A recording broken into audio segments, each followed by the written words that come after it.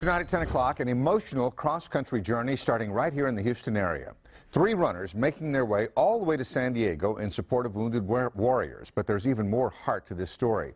They are also carrying on the journey of the late Sam Leonard, who set out on the very same path in 2014, but was diagnosed with cancer along the way, right here in Houston, in fact, and never made it. Our Keith Garvin live now with their incredible journey. Keith? Bill, those 3 men will resume that journey tomorrow morning here at Telge Park in Cypress. It's to honor 2 men from 2 different generations who both wanted to make a difference. Every journey begins with a single step, and these 3 men are embarking on perhaps the most challenging one of their lives, all for a heartfelt cause. It's a wonderful opportunity to finish something for someone you've never met, something that they set out to do in such a bold way. Albie Masland, Nick Biasi, and Matt Peace will run from Cypress to San Diego, part of Operation Samalama, named after the late Sam Samalama Leonard.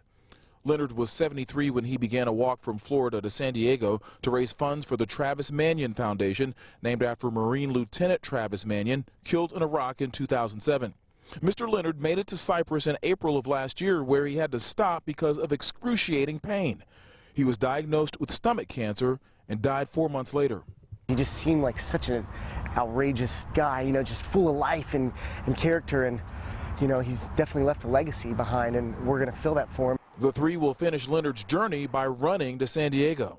20-mile days, you know, we'd be finishing those roughly, you know, somewhere in the mid 3-hour mark, but then, you know, as we push on, I can imagine we'll be getting a little bit longer. The journey will honor both Manion and Leonard, 2 men who embodied the meaning of sacrifice. We really want to spread this idea of if not me, then who, and this movement we want to share with the country. And the 3 men will start their journey tomorrow morning here at Telge Park at 9 o'clock. They're inviting the public to come out at about 8 o'clock so they can root them on. And they plan to finish their run in San Diego on the deck of the USS Midway on April 29th, which is the 9-year anniversary of the death of Lieutenant Manion. Reporting live from Cypress, Keith Garvin, KPRC Channel 2 News. Amazing journey. Thank you very much for the story, Boy, Keith. I'll say thank you.